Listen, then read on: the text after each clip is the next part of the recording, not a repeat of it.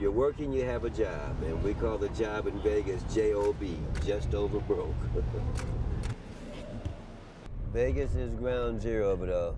Yeah. Number one in foreclosures, number one in unemployment. This city right here has got the highest unemployment, the highest foreclosure rate. Wow. I'm a cab driver in Las Vegas. I've been a driver for a little over 17 years. We're struggling with the economy here. We're trying to make ends meet. It's pretty difficult. There's no jobs in Vegas. Okay, you got $14,000. Laughing wasn't serious. I haven't made a payment in over a year, waiting for them to finish foreclosing on me.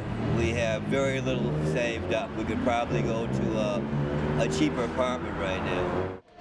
Need a taxi? Is my age, and all of a sudden a surprise, here I am going to be a father at 61. Baby's due on December 25th.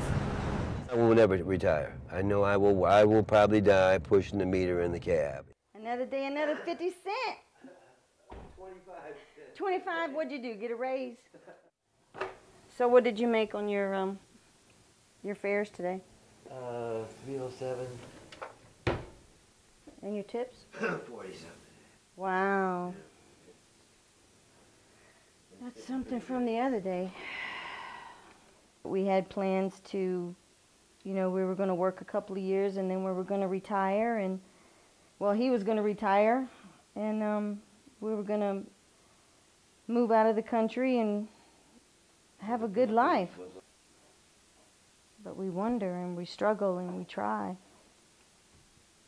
And that's all we can do.